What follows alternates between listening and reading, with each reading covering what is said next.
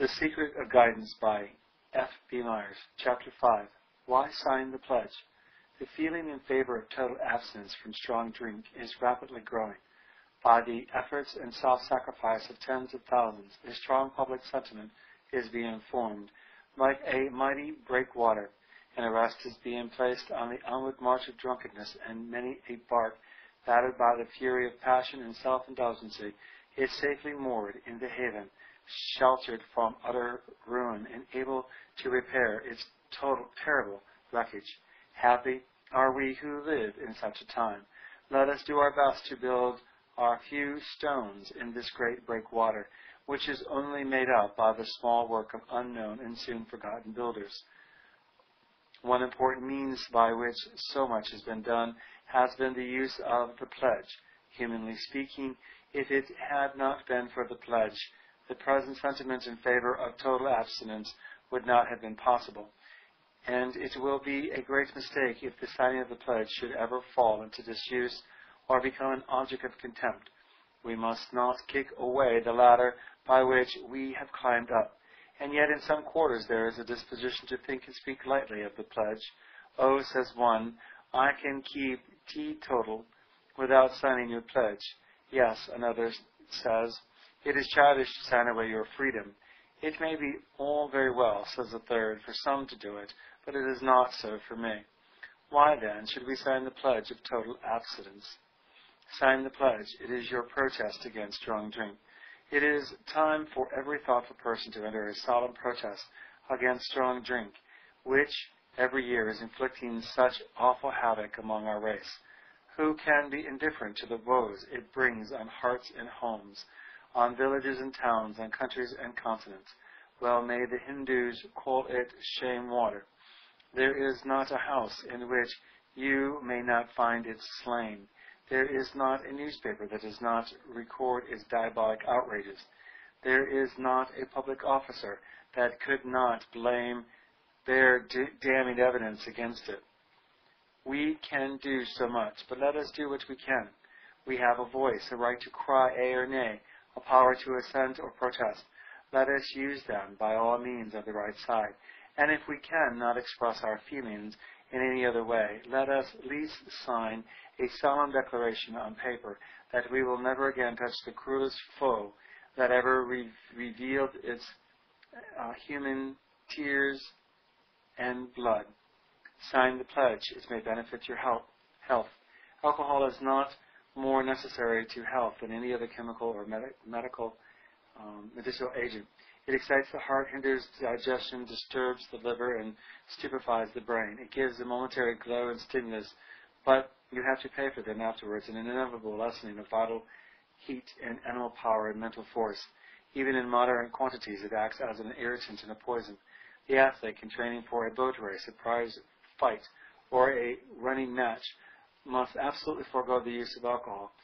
And if men do not want it for such extraordinary exertions, why do we want it for ordinary ones?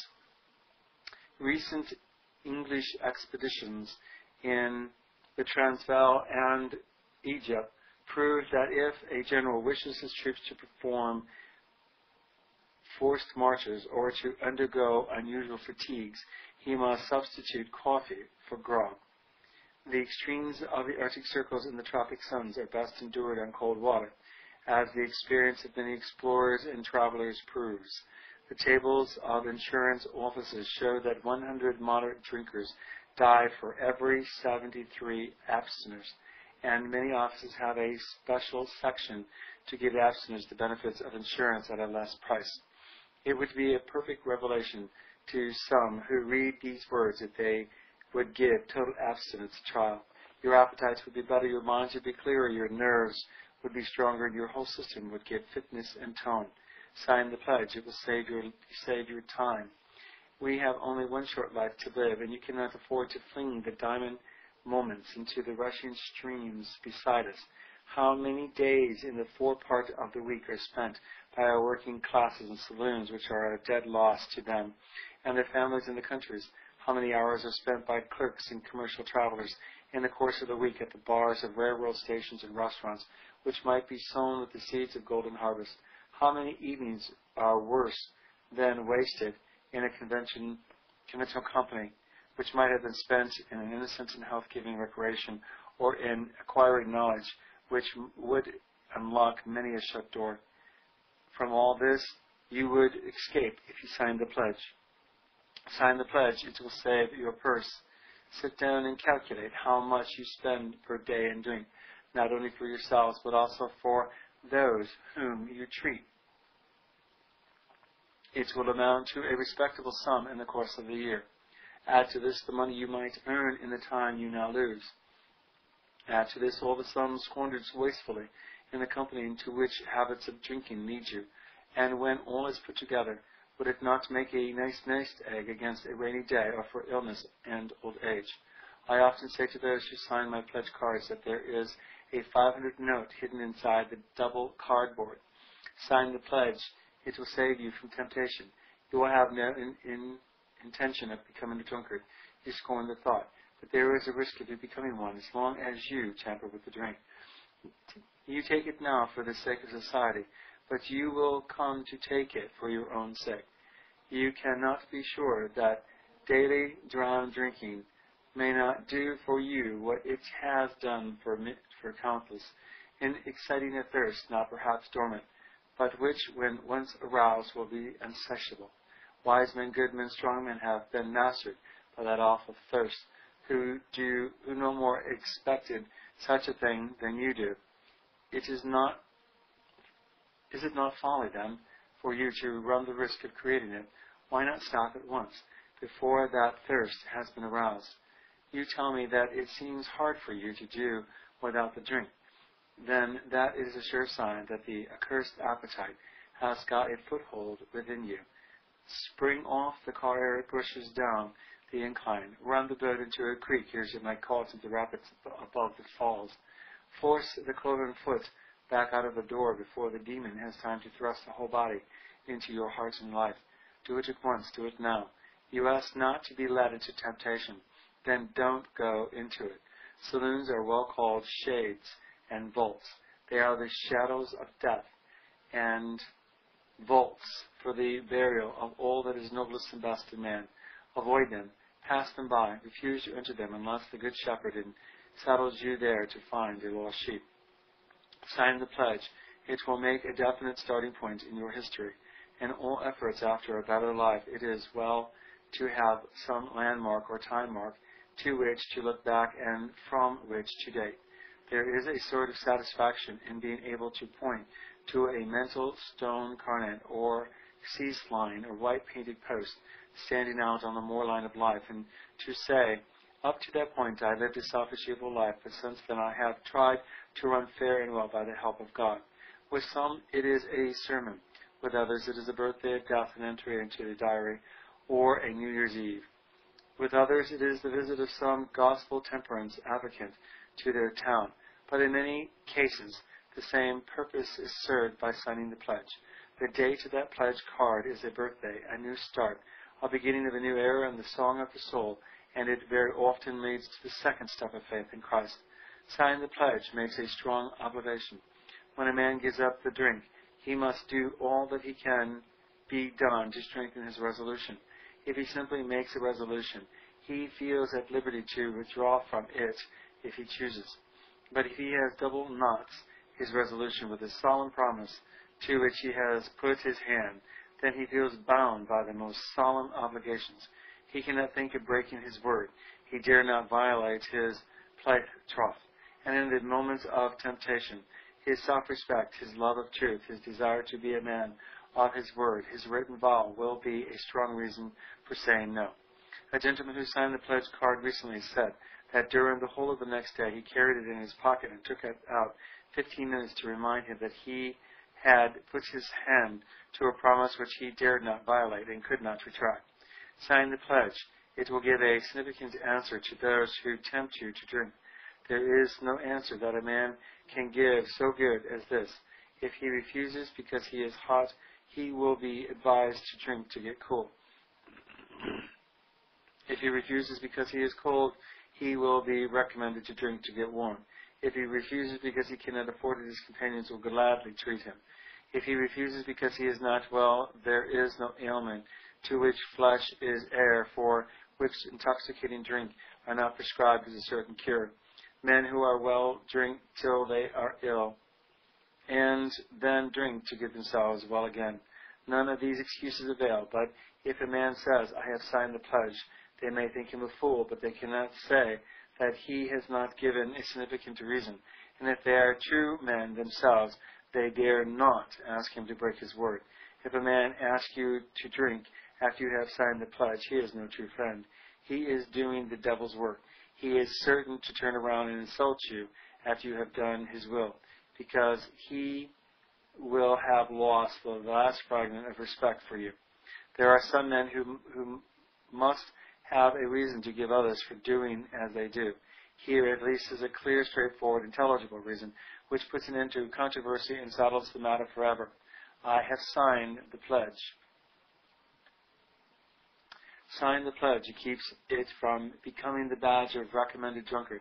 If the pledge were only signed by men who had been drunkards, but who were trying to live a new life, it would become a pledge of reclaimed drunkards, and it would soon cease to be signed by this class of men who need it most. This would be a great calamity. I did not sign the pledge, says a young doctor to a friend who was trying to get him to do so by means of saving him from ruin. Why not, was my friend's reply. Because if people heard that I had done so, they would say that there must have been a screwedness in my character, and that I was a reclaimed drunkard. No, said my friend, they never can say that, for it has been signed by thousands of those whose characters have never been a stain. The answer reassured him. He took the pledge and is now an earnest Christian worker in one of our large towns. You may not need to sign the pledge for yourself, but sign it that you may give it the benefit, the weight, the standing of your own moral character. If even one of a reputable and stainless character were to sign aloof, the pledge would be a hopeless failure. Every respectable Christian person who signs it is like one of the cords floating on the surface of the sea, helping to retain the heavy nets laden with fish. Sign the pledge. It makes it easier for others to do so. We are creatures of fashion. We cannot help it. We were made so. What one does, the others are apt to do. There's many an eager eye looking to see what the reader of these lines is going to do. If he signs the pledge, that boy, that companion, that servant will do the same. But if he refuses to do so, it may be that that waiting one will also refuse, and that refusal will lead to ruin. More eyes are watching us than we think. More lives than we know are on the balance, waiting for the feather of our example to return them this way or that. Are we right in leaving anything undone that might save one of whom Christ died? We must use all means to save some, though the use of the means compel us to forego some boasted liberty or some loved indulgency. Don't say that you have no influence. It is only an excuse. You would not like others to say that. I have no influence, said a man to one who asked him to take the pledge for the sake of others. His wife came up at that moment and said, That's true. You have no more influence than a cat. If you say that again, woman, he said, I will knock you down. Of course, you have influence. Use it well. Sign the pledge. It will win you friends. We all need friends, and if you have given up those who gather around the drink, we need others, and are most likely to find these whenever they are pledge cards who have had signatures. It is very well to resolve to give up drink and to keep the vow secretly, but it is much better to take the pledge in the presence of one or more persons, who shall bear witness to what they have seen, and who will be bound to you in the bonds of a new and common brotherhood, because they have done the same thing and are pledged to the same cause. Objections. But I do not like to sign away my liberty. Then if you are unmarried, you will never be married. You will surely never promise to love and honor any one individual, because you may want to change your mind. And what is true in this case is true in another, and is a significant answer to the objection. If you like, take the pledge for a short time only, as you take the lease of a house.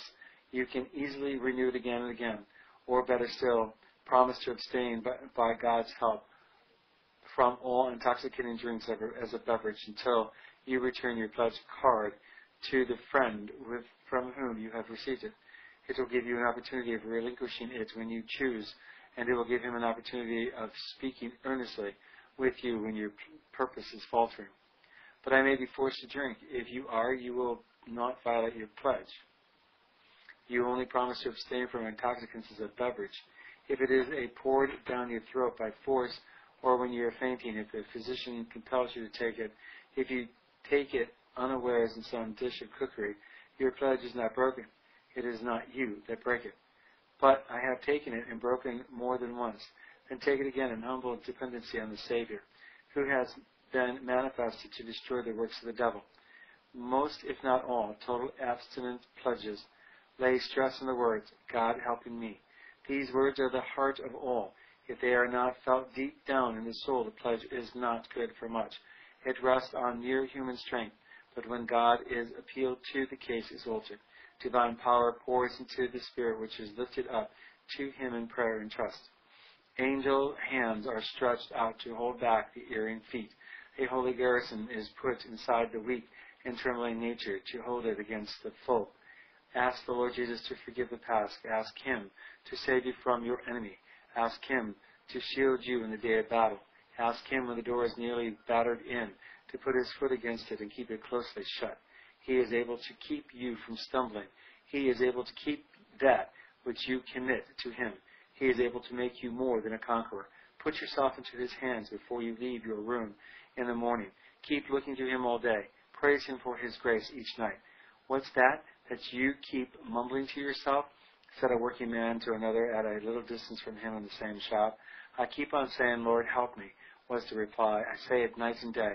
It is the only way I know of to keep down my thirst for the drink. Take heart, my friends. The battle may be sharp, but victory is sure. And when once you stand firm on the rock, be on the alert to rescue others from the raging waters of strong drink.